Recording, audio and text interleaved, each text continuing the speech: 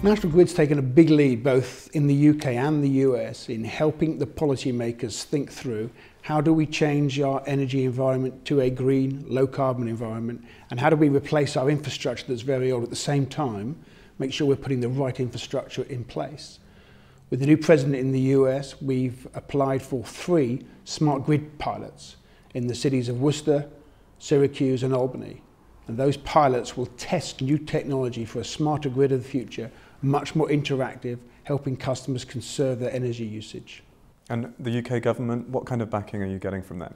There's a huge amount going on in the UK in the last year as well. We worked with government and Ofgem to look at what strategic electric transmission investment was required to bring all renewable energy on stream in the UK over the next 10 to 15 years.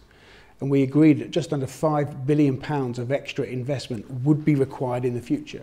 And now we're working to start to design that, even though those investments have not yet been agreed to take place. So again, a lot of progress here, thinking about what's the energy mix for the future and what's the infrastructure investment that's required to ensure that we deliver that energy. And how important is National Grid's backing to this kind of activity? Well, National Grid just sits at the heart of the energy markets, both in the northeast of the US and the UK. So we have to play a pivotal position here. We have to help policymakers think through what are the right answers. What is the master plan? We've got to get energy master plans. We have to have one in the UK and in the US. These are long-term investments. It's a 15, 20-year transition from an old world into a new world. All that really requires a master plan. And we're making sure as a business that we're just inputting into people's thinking so they can use our expertise and experience.